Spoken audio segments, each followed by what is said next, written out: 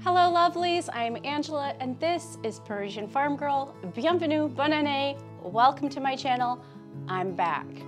To those of you who were counting on a Christmas tour, I'm very sorry. My husband had surgery and as a family, we just had to call it, and pulling the plug on our YouTube schedule a few weeks early was one of the ways that we stayed sane and healthy during the holidays. I hope that your time together with your family was beautiful and blessed. I'm very excited about today's video. A lot of talking in today's video. If you've followed the channel for a while, you know that in December we celebrated our 4th year here in Door County. Can you hear that? That is the wind. There is a blizzard outside and it is making the back door vibrate, which is ironic because today I'm going to share with you all of the things that are wrong with this house. Please do not leave me nasty comments. You know how much I love this house. If you remember this reaction here when we first moved in, then you know how special this home is to us. We are in the 4th year of what we thought would be a 5-year project. And so today, I just want to take you around and share with you in sort of a lighthearted way all of the things that are really wrong with this house. I'm going to show you all the ways that I take the camera and kind of go up and over so you don't see all the nasty bits. Of course, I would love for you to subscribe to the Old World Design Society. You can wait till the end of this video and a little white circle is going to pop up where you can do that. This is the Winter 2022 magazine. In our society, we have a private design forum with amateurs and professionals, and we all hang out there. There are 3 classes each quarter taught by me. We do antique swaps, and once a week I answer society members' design questions over on Instagram. So be sure that you are a society member. Wait till the end of this video for that white circle, and wait till the end of this video because I have a huge announcement to make, something that I know many of you are going to be very excited about. So, I think this is the part where we play the introduction song, and then I'm going to take you around sur le rocher and show you all the nasty bits, everything that's wrong with this house. Enchanté.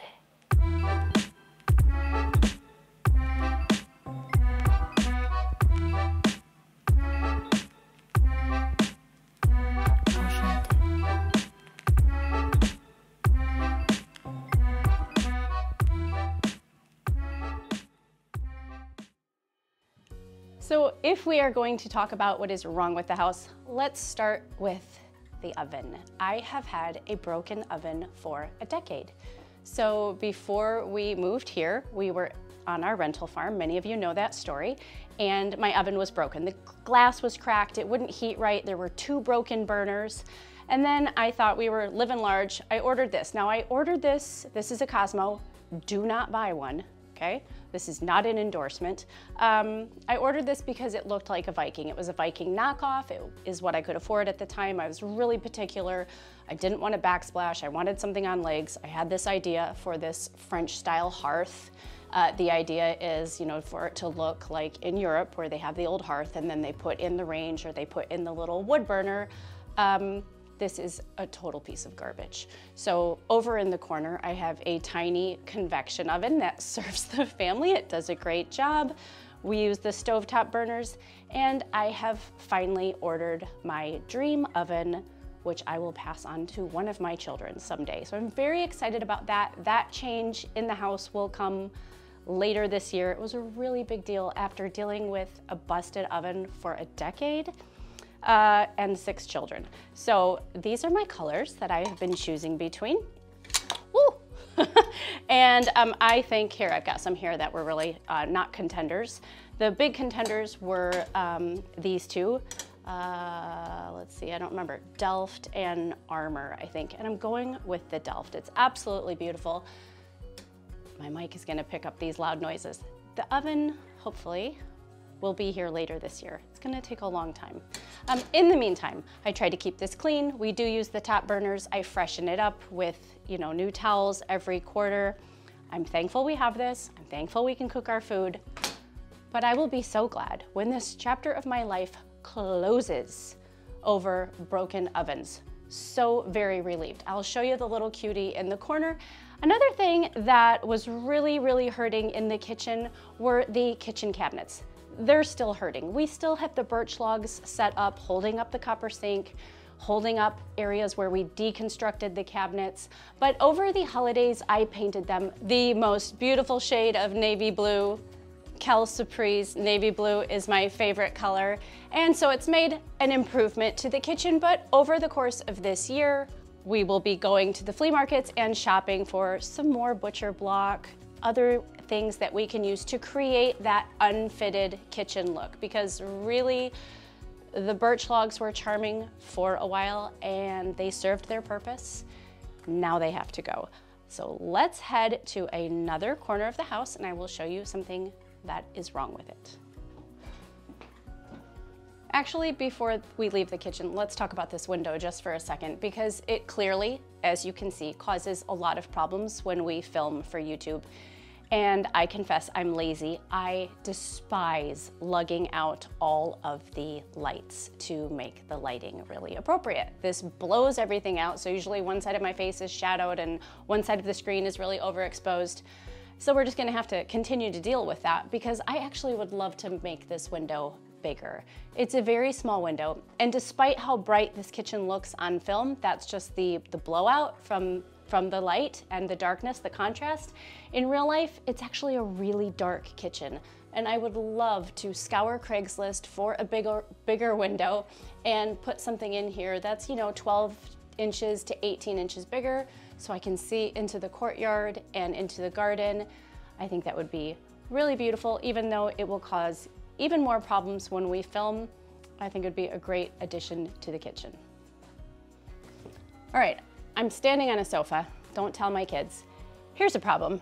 We've put up trim because we did take down most of that rough-hewn cedar, that really nasty stuff that your hair would stick to every time you walked by. In fact, that's what this entire room was covered in, if you look back on really old videos. But we had to put the Christmas tree up, and so this job never got done. The Christmas tree goes right here. So we need to finish tacking these down, caulk them, paint them. So everything all around this room is a little wonky and a little wobbly, and I can't wait to get that done, because then it will look nice and finished. Now we're gonna go in here and I'm going to show you a window covered in plastic. All right, now we are in the blue room and you can watch us creating this beautiful space somewhere up in here. Click the link, I'll show it to you. We've got plastic covering this window. Now remember, this is an envelope house, so in between this plastic, let's see, can I show you? Is about 18 inches till the exterior of the house. You can see it's moving because air circulates around this house. If I remove the plastic, I can look straight down to the basement. Very weird. If we seal this space up, it does not affect the integrity of the envelope. So we're going to make this window look like the stone window in the kitchen, which will really add to this whole kind of English cottage look we have in this room, with the painted beams and all the mixed matched furniture and a big Persian rug. However, I cannot find the stone. No one in the Midwest carries this stone veneer anymore, so I have my work cut out for me. If you find me some, it's Coronado stone, and the stone style is called Bordeaux. That's what you see behind my oven, and that's what you see in the kitchen window. And I want to repeat that here desperately, because this is sort of ruining my vibe. And it's another window that gives us a lot of trouble when we film for YouTube, so I'd love to get some beautiful curtains that I can pull. But in the meantime, that stone look is gonna be great. I'm going to put some sconces on either side, make it nice and cozy over the sofa here. Another problem we have in the house, some changes that are going to take place this year. We've got these louver doors all over the place. You've been watching long enough, you've seen some of them come down. There's still one here in the hallway that I always try to avoid. I do have a little French door set aside that I'm going to use the mirror spray paint on, so that should be a quick fix. And then when you go up the hallway, we still have the 2x4 railing that we installed for moving day. It's so horrible. So that is definitely on its way out this year. And then right where that louver door is, is the most adorable chandelier with little leopard lampshades. But as you can see, the electric work has never been finished. So we've got some nice little plastic caps there, and it's such an eyesore. It has been that way for 4 years. We popped that light in right when we moved in, so that's gotta go. And then in the greenhouse, we have a few problems. We ran out of trim, and with supply chain issues, we haven't gotten any more. So we have to finish trimming out the beautiful green doors and come up with some sort of a solution for this entrance to the basement, because it's just carved out of the floor and you can see into the basement. That's where we store things. We've got the sauna down there, and it's not very aesthetically pleasing. So we need some sort of an iron railing, maybe a door at the bottom of the stairs, but something to sort of delineate the two spaces.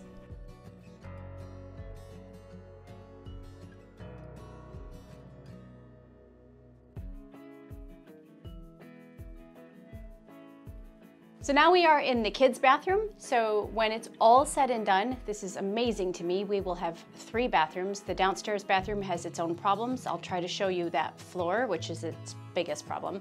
This bathroom has a myriad of problems. You saw the hideous vanity, marble with a scallop like seashell sink thing.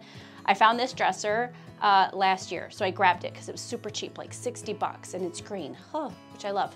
So when I was in New Orleans, they had a blue dresser with a drop-in sink. So let's see if I can grab this to show you. I found this on Amazon for $98, and I've always wanted a very Victorian tile look in a bathroom. So I found this online. This will be the floor. It does have really great plank floors, but there's, you know, good 1/4-inch gaps in the middle, and with children it just gets filled with lint and what have you. So I want something nice and clean. So this will be the floor. This dresser is going to get polyed, and it needs a little repair. So a lot of people ask me, how do you keep doing all these projects? My advice is, like, just know, like, nothing gets done in a timely fashion around here. We always have so much going on.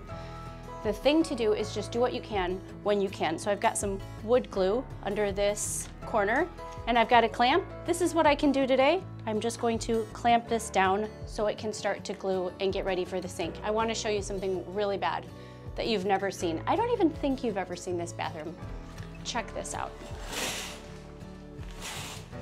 This is the shower liner to this bathroom. It's falling apart. We had it screwed to the wall, but it's coming down. Eventually, this is all getting yanked out this year. I have a clawfoot tub. You know I've got bathtubs in inventory in my garage. It's going to go here. The bottom will be painted green. There'll be beautiful brass fixtures. And in theory, the whole idea is that it's beautiful. This green dresser with the sink goes where you are over there, and this bathroom comes together for the children.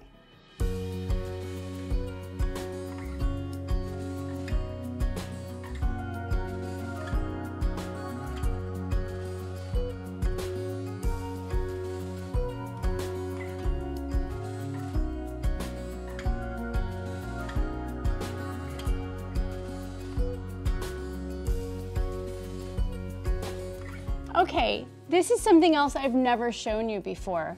You never see the top half of my bedroom, and that's because it's still not painted. This is the children's suite up here, and we've got curtains and privacy and all that jazz. But I never show this wall because it's still not done. Obviously, it's going to be a pain to do. We have to drag up plywood and create sort of a scaffolding so it can get done. But I think what I'd like to do this year is do this entire wall in bookcases. I know that's going to be quite a stretch with the supply chain and lumber and all that, and I will hold out as long as I have to for that idea because I think it will be brilliant. The room is very challenging to me because it's very long and narrow, and architecturally it's just much bigger than I want it to be. So I think this would create some drama and some intimacy at the same time. I love books, and I can fill this whole space with art and books, and I think it will be fantastic. I know that's very, very far down on the wish list, but here's hoping.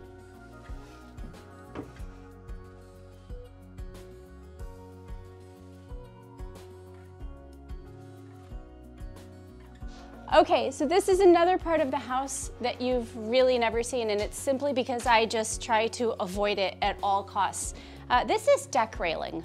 What possessed somebody building their dream home in 1984 to use deck railing is beyond me. It was actually worse than this. Amélie took out every other spindle, bless her heart, but it's still green treated ick. I don't really have a solution for this right now. I know what I want to do, but logistically, it's gonna take a little manipulation. I'd like to build a knee wall here, but then we're using 2x4s and we're making the width of the hallway even smaller. So for now, I've been very inspired by this photograph that I'm going to show you on Instagram. I would like to fill this upper level with Swedish ivy because that's really speaking to me right now, and maybe just install one bookshelf rack along the bottom and fill that with books because there are bookcases behind you in the built-ins, and I do want this to feel like this sort of library, living room, fireplace room loaded with books. And I'm just so into plants the last couple years. So I think the Swedish ivy spilling everywhere creates some drama and helps me work with this really wonky space. I know there are better solutions. They're up there whirling around in my head, but this is actually a part of the house where I need something quick. I need it now because 4 years of deck railing needs to come to a close. Okay, so there's gonna be some racket upstairs because Joel's working in the soon-to-be master bathroom, but this is another eyesore, a part of my boot room. If you listen to the podcast, you should definitely listen to the podcast. It's called Homemaker Chic.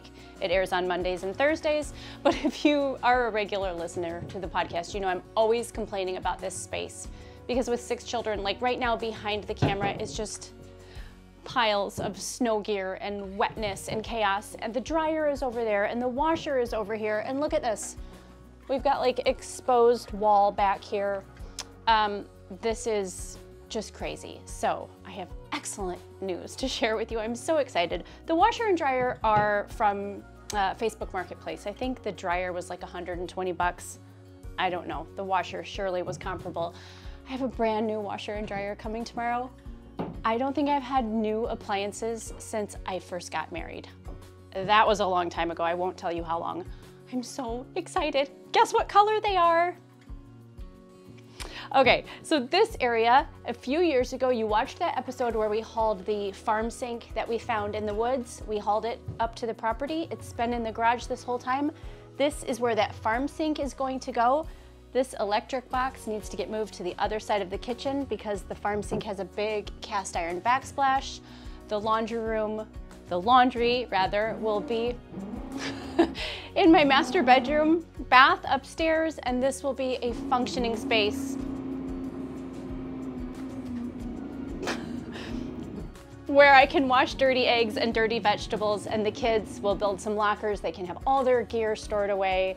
This is just another eyesore that I know you've really never seen because I'm always trying to avoid it. I go to great lengths to avoid this area with the camera, but there is hope. I'm so excited. I hope you enjoyed that quick tour of everything that is wrong with the house. Everyone needs a fresh start. It is January. I am raring to go. Speaking of fresh starts and makeovers, I think you should visit ParisienneFarmgirl.com. My blog has had a dramatic makeover. I'm very excited to share it with you. Of course, I hope that you are a member of the Old World Design Society. Wait a minute, I promised you that if you stuck around till the end, I would share something really exciting with you. So, many of you have inquired about life in Door County. Many of you have inquired about vacationing in Door County. I am thrilled to share with you that we are launching our very first Airbnb so that you and your party of up to 6 can come and stay in the beautiful Door County countryside. The cottage that we are preparing for you is designed in an English country style, and it is going to blow your mind and meet all of your expectations. So visit my new website, ParisienneFarmgirl.com, for sure, and leave your email address when I invite you to become a member of my mailing list. As a thank you, I'm going to give you a printable of all the paint colors that we've used in this house, and that way, When we launch this cottage at the beginning of spring, I can email you and let you know, and you can plan your beautiful Door County vacation. Okay, so now here's what you need to do. Of course, make sure you're a member of the Old World Design Society. The Old World Design Society. Here is our winter magazine. It's absolutely gorgeous with articles and inspiration from around the world. You can do that by clicking this white circle right here. Make sure that you are subscribed to this channel. Watch a few more videos, and I will see you again very soon. A bientôt.